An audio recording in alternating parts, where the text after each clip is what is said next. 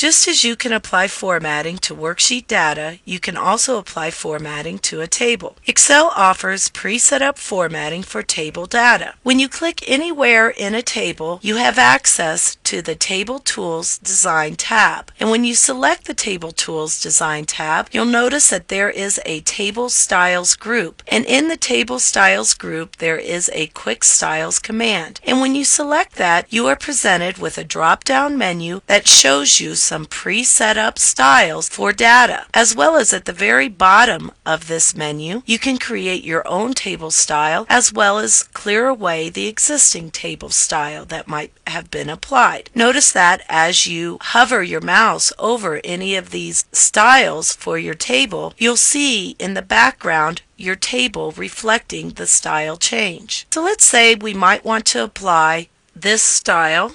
We'll go ahead and select it by clicking it, and your table is reformatted with the new style. To clear away any table style that you might have applied, again, come to your Quick Styles menu, select that, pull down to the very bottom, and choose Clear. And you've cleared that away. Let's go ahead and apply a new table format to our sales monthly table data. So go ahead and make your sales monthly worksheet the active worksheet on your screen, and then click anywhere in your table data.